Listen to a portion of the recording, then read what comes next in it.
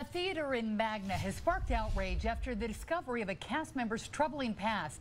The Empress Theatre came under the spotlight this week after a meeting that called out the board members. And the accusation that they allowed a known sex offender to perform on stage with children. 2 News investigator Darby Sparks speaking with the theater members about how this was allowed to happen.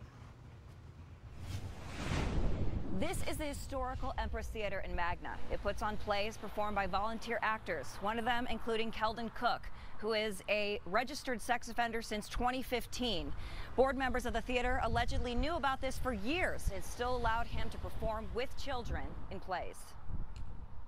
A meeting this week brought to light Keldon Cook's background. Cook, a repeat cast member, is on Utah's sex offender registry. He had been cast in several shows, and the shows, some of them were with children. Cook was convicted in 2015 and spent time in prison for unlawful sexual activity with a minor, a third-degree felony, as well as sexual exploitation.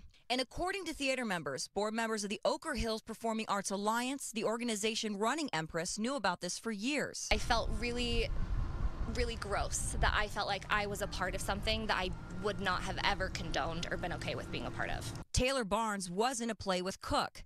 She said she discovered his past in February and tried talking with the board members. Barnes says Cook was allowed to spend time in a dressing room with a minor. Basically what was said was that they weren't required to do background checks. Dressing rooms technically are not, it's not illegal for a pedophile to be in a dressing room with a minor, and so they hadn't done anything legally wrong. Barnes says the board told her they would inform the child's parents of Cook's past. She says that never happened. Both Holm and Barnes say Cook's history was only made public when a former board member resigned over the issue being kept a secret. They supported him and they stood behind him. I reached out to the Empress Theatre via phone and email to ask about the allegations of board members knowing of Cook's registry, as well as asking for an explanation as to why they continued to allow him to perform, specifically with children. They did not respond to my request for comment.